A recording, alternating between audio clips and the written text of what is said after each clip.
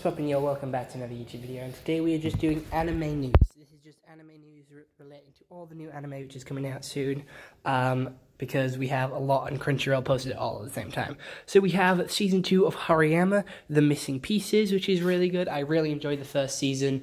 The main guy reminds me of myself, and the main girl reminds me of my girlfriend. It is a show I watched with my girlfriend, and it is really good. And I do recommend you watch it. But Season 2 is coming out. It does look like they're going to continue the story, but there is a missing piece. Maybe these two separate, drift apart, and then come back together. Maybe there is like a missing piece to their relationship, and they got to find that back, which is the spark. They've lost their spark, and they're gaining that spark back. The missing pieces, it looks like maybe school's out because of all the stuff that's around them. We have like comic books, photos, oranges. Maybe they're just learning to adult, and the missing pieces and working out how to fit together being an adult.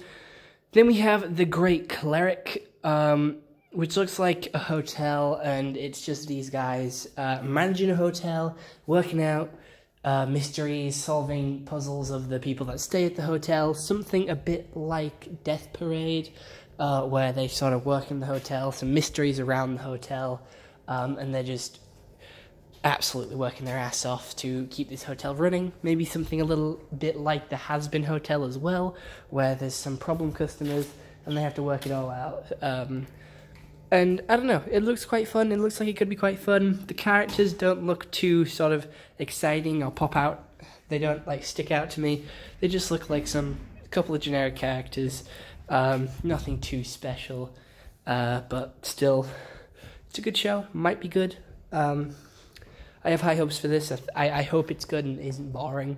But moving on to the next one, which is Am I Really the Strongest? This is another one of those you die and get reincarnated one. He has probably died, reincarnated into a world where he is the strongest, and he doesn't really believe that he's the strongest, and he is learning how to control his powers because he is the strongest.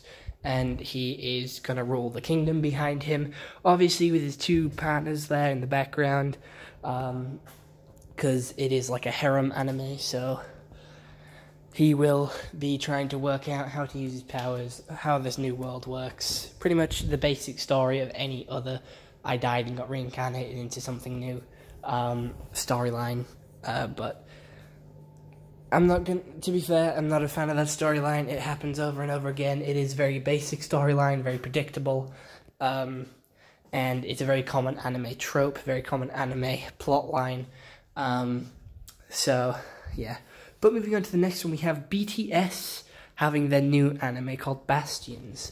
This is a mix of live action and anime, where they will be live action and then go into anime as superheroes in this digital world, and they are the Bastions, they are the hero. This does remind me a little bit in similar art style to Miraculous Ladybug and Cat Noir, just with the three characters at the front, and I do believe those are 3 BTS members in anime form. So the BTS band are becoming superheroes in this new Bastions anime.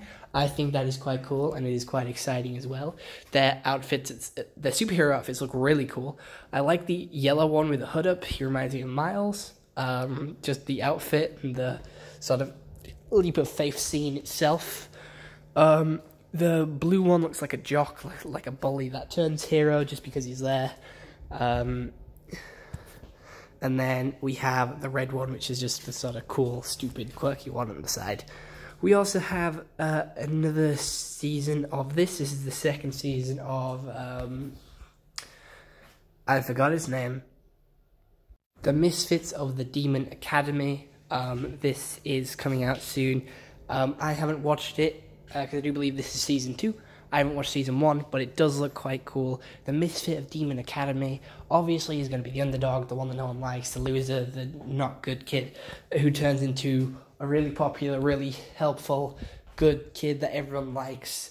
It looks like he's going to be from hero to villain arc, where he turns bad at the end, like, what is it called? That one on Netflix, I forget his name, whatever, but hero to villain story, that's what it looks like. He looks like he has some type of fighting sort of love-hate relationship with this girl on screen here. But quickly, just before I go, Season 2 for Chainsaw Man has been announced, a movie for Chainsaw Man has been announced, and Demon Slayer Season 4 has also been announced. So other than that, hope you all enjoyed. See you on this one. Have a nice day.